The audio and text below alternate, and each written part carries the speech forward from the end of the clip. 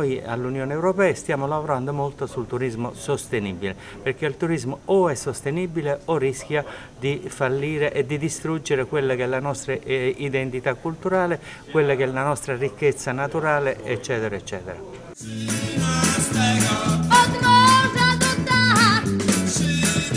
I'm very glad about this day because the project is supported by all the audience and by the Commission, by the national authorities, and so I'm very glad about this conference, and all want to work on it.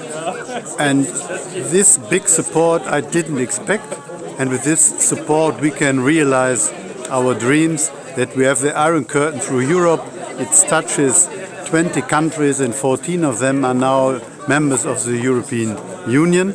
And so it is a ride in history, culture and politics. We are thinking on the division of Europe, of the bad period in Europe, but also on the overcoming of this division by the peaceful revolution in Eastern Europe. And especially I thank here in Warsaw the Solidarność movement, because I'm convinced without the courageous people of Poland in the Union Solidarność, the wall in Berlin would have not fallen down. Therefore, we look to the future.